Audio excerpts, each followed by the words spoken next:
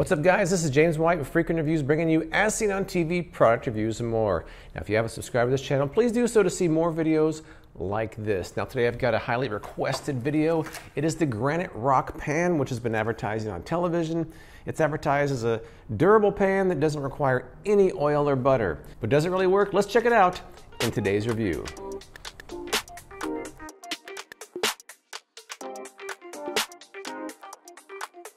You may have seen some of my past reviews like the red copper pan and the blue diamond pan, and both of them were kind of advertised similarly to the GraniteRock Pan, where they show these demonstrations where an egg is swirling around in there without any oil or butter and passes all these durability tests. Now, my big beef with these advertised pans is that usually the advertising and the instructions don't always agree. I've got the GraniteRock instructions right here, and even though the commercial shows them cutting a steak in the GraniteRock Pan, the instructions clearly state no sharp objects of any type should be used on the inside or outside of the GraniteRock cookware. So once again, the advertising and the instructions don't agree. Not a fan of that, but that's the reality of as seen on TV products. So without further delay, let's go get started on our first test. The instructions do state that for best results for cooking eggs, use low to medium heat, which I always do anyways. Now, I've already washed this off, so I'm ready to start my first test. Just a standard egg, no oil or butter, and see how well it goes. I decided to get the 12-inch square instead of the smaller round ones. This was $30 at Bed Bath & Beyond. With my 20% coupon, that dropped it down to about $24, which is not terrible. If it doesn't work well, then that's not a good deal at all. Let me show you what I'm seeing here. I went to lift this up and it came right up. It's a good sign. See that? It's coming right off. Usually there's a little bit of a struggle even after the first use. This is coming right off. I mean, it's kind of impressive so far, just from what I'm seeing. Okay, it is flipped. It is flipped. Now, is it swirling? Not really. They never really do, like they show in the commercial. You have to kind of dislodge them first. Let's see how easy it is to dislodge this, though. Oh yeah, pretty easy. It's not sliding around, but it's not stuck either. Kind of looks like a guitar a little bit, huh? Like my guitar egg. All right, it's dislodged, but it's still not sliding around. That's just, I think that's just a commercial thing there. I think as a realistic test, it did okay. I think I'd probably still use a little bit better anyways, but you know, I think that's pretty good. First test, I think, would be a success, but you know, they always are a success at first. Let's try a few more things and then see how it goes. Oh wait, I have to do my required slide out test, because that's a sign of a good pan, right? At least in the as seen on TV world. All right, it did slide out. Of course, like I said, you gotta dislodge it first. It's not just gonna slide around without doing that first, but I think realistically that's pretty good. Actually, it slides around the paper plate better than the pan. All right, so the first test of the egg went about as expected. You have to dislodge it, but it still didn't stick. But let me get right to one of their demonstrations where they put some shredded cheese in there, they kind of burn it a little bit, and it just slides right out, no dislodging. Will that actually happen? I don't think so, but let's try it. By the way, here's a close-up of the pan's surface. I actually kind of like the way it looks. Attractive pan. I'm gonna put this on around 5. Let it heat up and then put some shredded cheese in there. Okay, I'm gonna put a kind of a big handful of cheese on here, let it melt.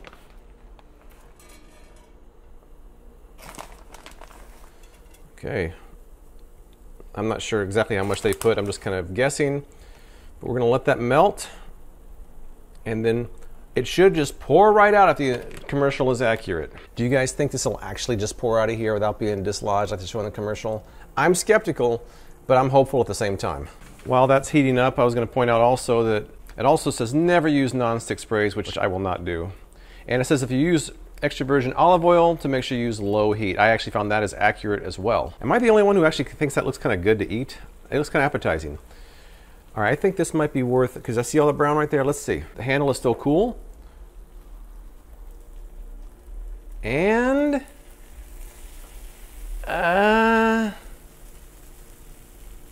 well,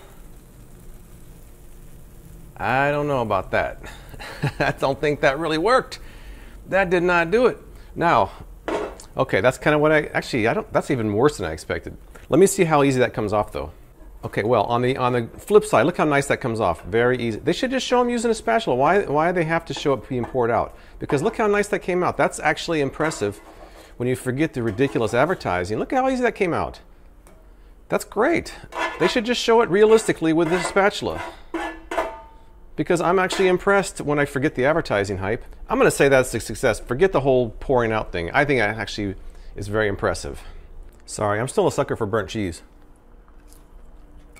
So the next demonstration is a little bit weird. They've got chocolate caramel and shredded cheese. I'm going to try that. Will I taste that though? We'll see. We got some chocolate. We've got some caramels here. And topped it off with some shredded cheese, which makes no sense. But that's what they showed. Okay, right now it looks like the cheese on the outside is pretty burnt. And the chocolate is mostly melting. The caramel's a little bit slower on the melting side, but I'll do my best with this. I'm gonna let everything kind of melt. All right, I wanna know before I'm finished, how many of you guys would actually taste this? Because I'm going to taste it. I'm just curious. Now this is very burnt over here. I'm gonna be curious how that comes out. This middle section's kind of taking a little bit longer. Crank up the heat a little bit. I'll go up to 7. Really kind of burn it on there. Let me just check the edge here. Wow, hey, that burnt cheese on the edges is coming right off. I think I'm close enough. I think most of it's melted. Let's see how this pours out. All right, it smells like burnt chocolate. Whoa, hey. Besides a little bit of the cheese, it came right out. And that cheese will come off as well.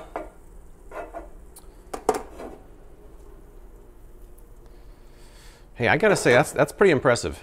Oh, that looks so nasty. Nasty. But guess what? I'm gonna try it. Just give it a shot. The caramel cheese chocolate combination. Make sure I get a little bit of everything in here. Here we go.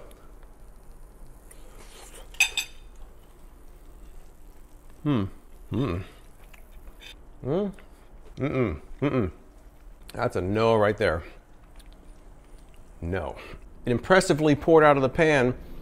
Pretty much like the commercial. I think this is actually better than the cheese demonstration. So right now the GraniteRock Pan is hanging in there and doing a good job. Let's see what's next. All right, this next demonstration is not something they showed in the commercial. It's something I came up with on my own. I want to try melting some marshmallows in this pan and seeing how it does with that. And I'm also going to try out my blue diamond pan and my red copper pan and see how they compare. So that should be an interesting test. Let's check it out. Okay, here we go. We got the GraniteRock Pan, the red copper pan, and the blue diamond pan. I've had this for a year and a half. I've taken good care of it. It's still in good shape. Had this for a few months, taken care of it, still in good shape. Obviously, this is the new guy in the block. Let's see how he really compares. I'm gonna melt these marshmallows and do the dump test. Well, this is gonna be fun. It's not scientific. I'm not making it perfect. I'm just kind of throwing some in there like a normal person would do it. It's about the same amount, I think. Pretty close. Okay, it's roughly the same amount in all three. Different size pans, so I mean, it's not going to be exactly scientific. I'm going to let these melt a little bit and then see what happens, see who comes out on top, unless they all pass the test. It's starting to look a little bit brown, starting to smell a little bit burnt. Let's see. Oh, that is burnt. Burnt. This one's going off. I think these are looking kind of burnt too. First up, the GraniteRock. Whoa. Wow. Look at that. Maybe one of the most impressive pan tests I've done. Wow. I am actually shocked and impressed. Good job, GraniteRock. Now let's try the year-and-a-half-old red copper pan and see what it does.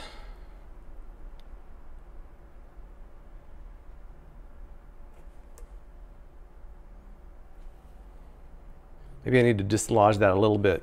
Well, I'll get something for that. Oh, is that hot? Wow, I forgot how hot that gets. The blue diamond pan gets hot. Wow, is that hot?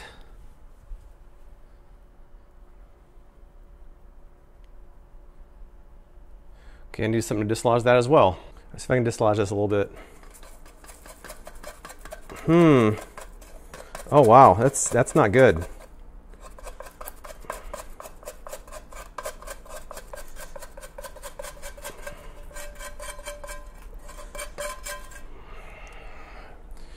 Red copper. Yikes. Blue diamond. Better than the red copper. Came out pretty good.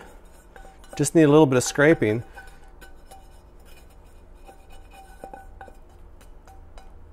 Pretty good, not perfect.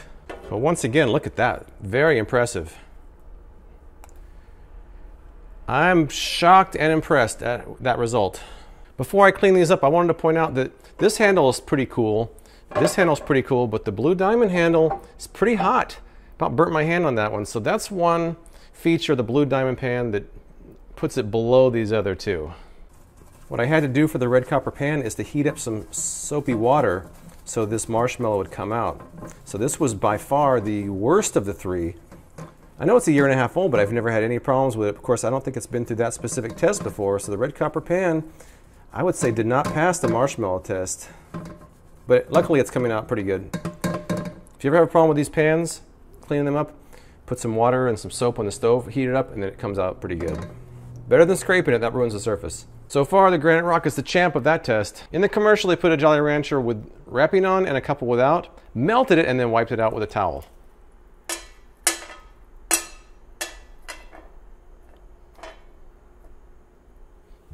I was impressed with the marshmallows. Will I be impressed with the Jolly Ranchers? We shall see. All right, look at this. Melted Jolly Ranchers inside the GraniteRock pan. And in the commercial, they used just a rag and wiped it right out. Here we go. I'm almost nervous for some reason. I don't know why. Wow. I mean, I feel it's a little bit sticky. Ouch. That's hot. But yeah, look at this. Look at this. And look at this. That's not good. So I've got to say, so far, the GraniteRock pan has passed every test, I would say, with flying colors, including the Jolly Rancher test. Now I'm going to try some real-world demonstrations where I do some actual cooking of items, but I got to say I'm impressed. I've tried a lot of these pans before, and I haven't seen these kind of results even right out of the box. So far, so good. All right, kind of a real-world test here. I got a sauce I'm going to be putting in with these noodles. That's the Gotham Steel pasta pot, by the way. So let's see how well this does or does not stick.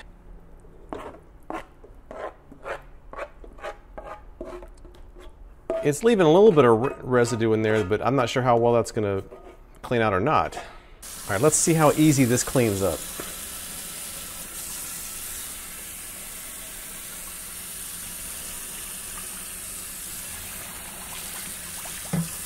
I would say pretty easy. Keep in mind, I haven't done any scrubbing whatsoever. This is all just water washing this off. Wow. I got a little bit here I got to wipe out. Oh, no, maybe not. I'm just going to put a little bit of soap in here just to make sure. Oh, that cleaned up really fast and really nice. That was pretty easy. Still liking it. All right, so I'm actually on my way to the store right now. I'm going to get some bacon. I'm going to duplicate their bacon and egg dish they show cooking. They show it slide right out. My guess is it's going to have to be dislodged at the very least. But if you look at the actual comparison of when the dish is being cooked versus when it's poured out, the placement of the bacon and the placement of the tomatoes are a little bit different. It's almost like maybe that was shot separately when they poured it out versus when they were cooking it. I'm not sure. All right, the instructions clearly state to use low to medium heat when you're doing eggs. I've got it on about 3.5 and it's been warming up here, so it should be ready to go. Now my pan is bigger than one they show in the commercial, so I'm going to use I'm just going to go on one side. That shouldn't affect things too much if the nonstick surface is that good. Okay, there we go. Now the commercial shows the bacon. It looks like it's already been cooked up, so I cooked this up a little while ago. I'm going to place it on there like they have it.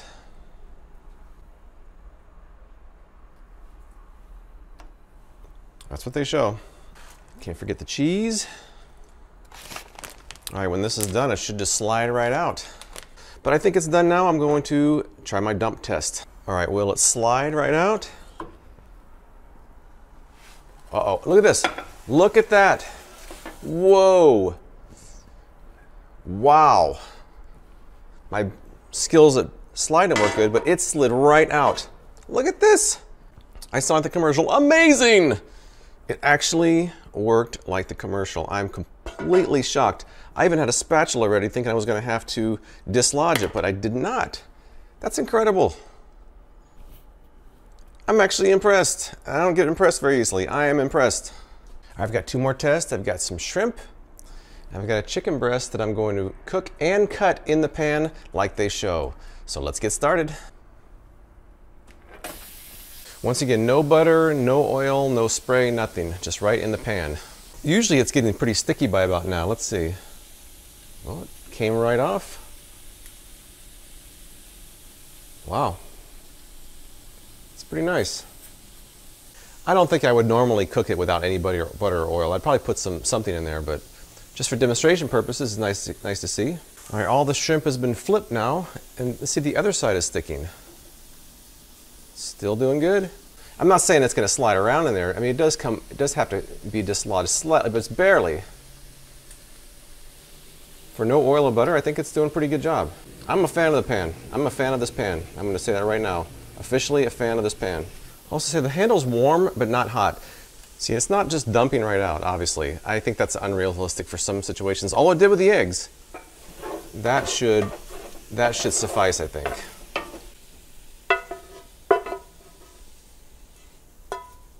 All right, now we've got some residue in the bottom of this pan. Now let's see what happens with this. I'm gonna let this cool a little bit first, then I'm gonna clean it out. All right, this is the most residue I've seen in this pan so far, so I'll be curious if that cleans out or not. It's coming out. This is hard to film and clean at the same time, by the way. My cameraman is not here, so I'm on my own. For the most part, everything is coming right out. Actually, not for the most part. Everything is coming right out.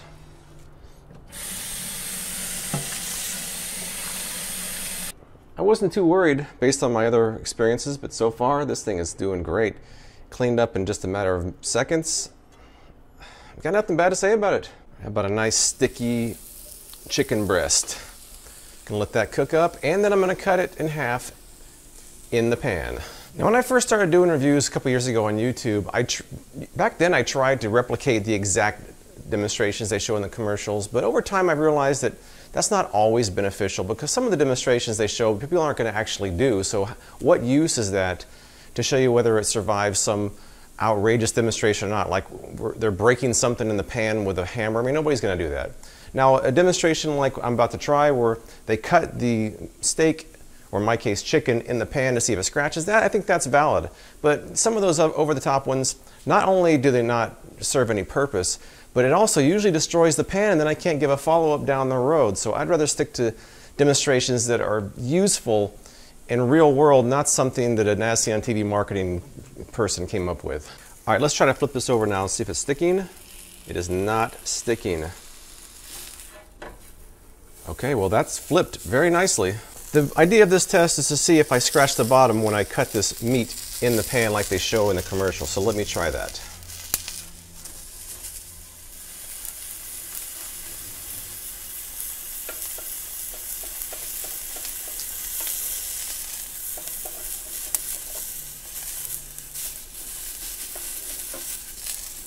All right, I did cut it. I didn't press overly hard.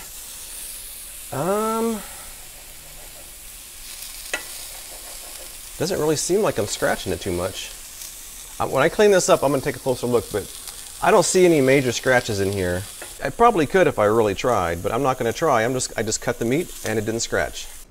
All right, so in conclusion, I think the GraniteRock Pan passed every test that I threw at it. In fact, I think it actually exceeded my expectations in some of those, such as the marshmallows. So I think this is a great pan. Some people have said they've heard otherwise. All I can do is speak from my own conclusions with my own tests, and it worked fine for me. Now, I also made sure I was careful to follow basic care procedures. I didn't use very high heat. I didn't scrub it with abrasives when cleaning it. I really didn't use metal utensils except for the one knife test, which I wouldn't do that normally anyways, just to preserve the surface. But will it last over time? That's the other thing I have to find out, because sometimes these pans are great at first and not over time. I'll continue to take care of it as I have with my other pans, and they've all lasted. So I expect nothing less from this. If I do get less than that, I'll let you know. Have you used the GraniteRock Pan? Tell me what you think in the comments below. Please follow my social profiles for progress pictures and videos as I go, and check out my brand new Patreon page which just launched. Please subscribe for more As Seen on TV product reviews from me, James White, with Freakin' Reviews.